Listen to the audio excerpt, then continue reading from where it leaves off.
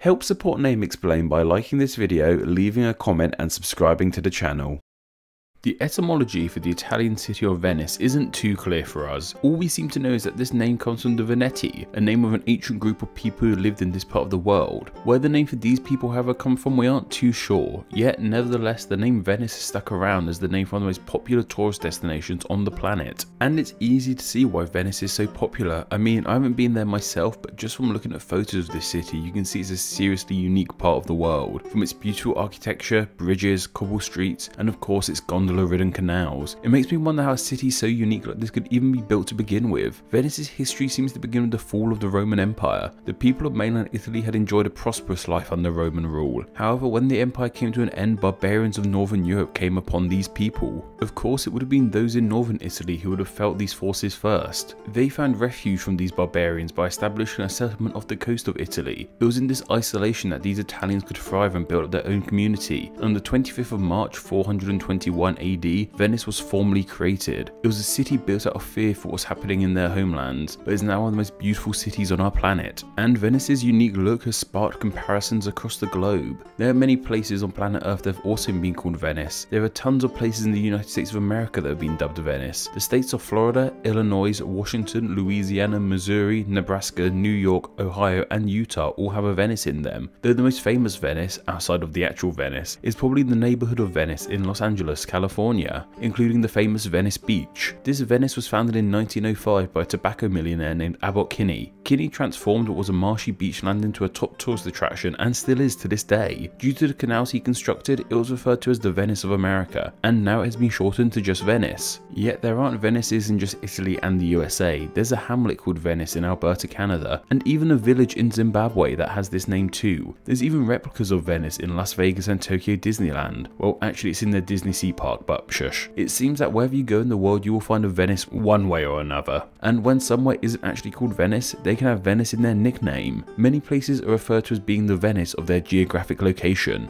Many places have been dubbed the Venice of the North, such as Amsterdam, Copenhagen, and even Birmingham here in England. The Venice of the East is a title that has been given to cities in Asia like Osaka and Bangkok. Shanghai has been called the Venice of the Orient, Avaliel the Venice of Portugal, Fort Lauderdale the Venice of America, Recife the Brazilian Venice, and there's even Malé Poitevin, a marshland in France known as the Green Venice. Like I said, you really can't seem to escape Venices across the globe. Why are so many places even referred to as a Venice? Well, it seems because in all these places, waterways and canals are aplenty, much like the original Venice in Italy. However, while it's all well and good having settlements named after Venice or having nicknames that mention Venice, they pale in comparison to a whole country on our planet being named after Venice. Yep, that's correct. We have a whole country on our planet called Venice. Well, kind of. It's not literally called Venice. If you look on a map, you won't find a country simply labelled Venice. However, its name does sound somewhat similar to Venice, and it's none other than the South American country of Venezuela. Venezuela is a northern country of South America. To its west is Colombia, Guyana to its east, and Brazil to its south. It's over 900 square kilometers in size with a population of over 30 million. The country is also located within the tropical belt, and because of this the nation has a huge rare biodiversity. Animals from crocodiles, bears, bird life, anteaters, and even sloths can be found in the nation. And of course people could be found in the nation too, over 30 million as I just mentioned earlier. Someone who is from Venezuela is unsurprisingly called Venezuelan. However, the most popular ethnic group of Venezuela is Mestizo. This is an ethnicity and a name I'd never heard of before, so I decided to look into it. The name apparently refers to those of mixed ancestry of various European and indigenous peoples of America, and apparently means mixed in Spanish, which I personally found interesting. I'm always excited to come across a name I didn't know beforehand. Anyway, how on earth did this nation in South America end up being named after a city in Italy? Well, for this name to be explained, we need to go back in time to 1499. It was in this year that Italian explorer Amerigo Vespucci, yes, that one, and Spanish navigator Alonso de Ojeda led a naval expedition in South America, specifically in the northwestern coast of what is now Venezuela. It was while on this expedition they came across a village built by the native Anu people of this land.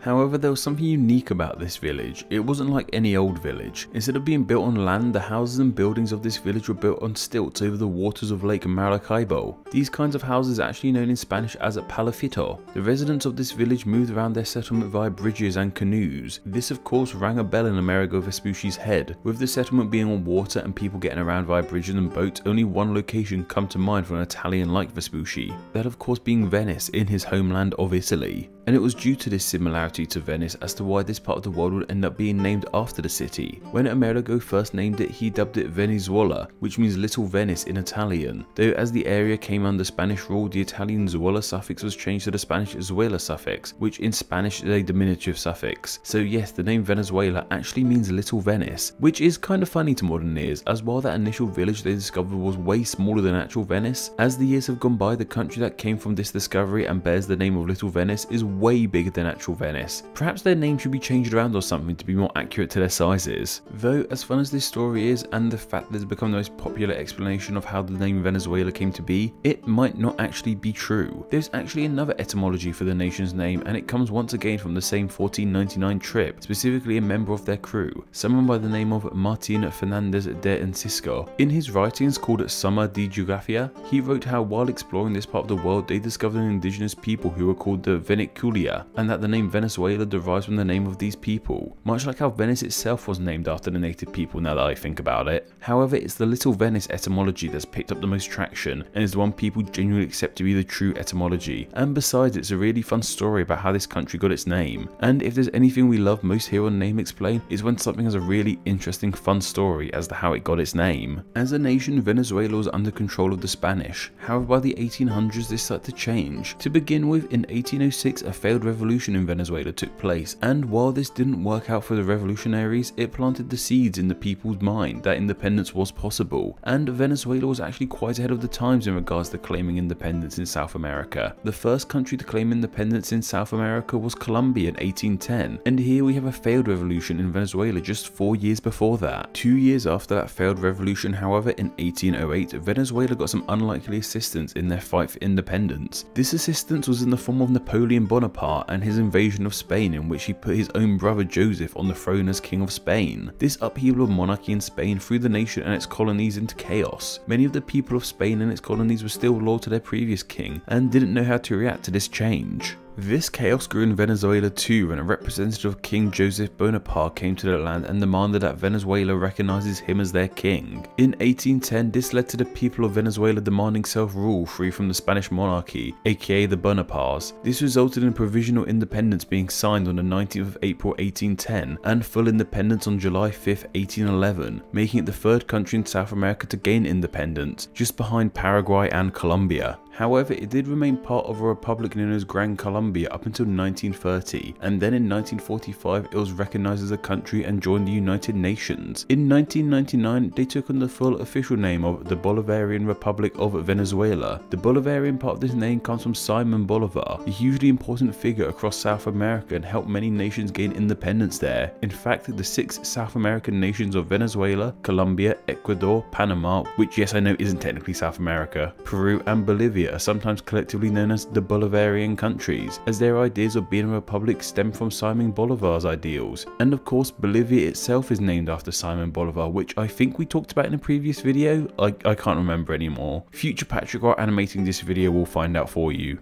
And that is the story of how a country in South America ended up being named after a city in Italy, due to the similarities between a water-filled village there and a water-filled city in Italy. And of course the name Amerigo Vespucci was Italian himself, so I think that gives it another reason as to why it was named after Venice. I personally like to think that if an English person discovered it, the country to this day would still be called Little Birmingham. Venezuela was suggested by Pedro Marcelino Figueroa and Grey Computer, and thanks to their suggestions, they will now be honoured as Name Explain's patron saints of Venezuela. Do you have a good idea for somewhere that's name could be covered in a Name Explain video? If so, then please consider donating on Patreon. Just $1 a month helps keep the channel running and earns you a weekly chance to suggest somewhere to be turned into a video, and you too could be a Name Explain Patreon saint. Thank you to all my patrons who support Name Explain on a monthly basis. Name Explain depends on small monthly donations from fans like you to help keep the channel running. Just a small amount of $2 a month helps in a huge way, grants you patron exclusive Name Explain extras, and gets your name here with all these awesome people. Thank you.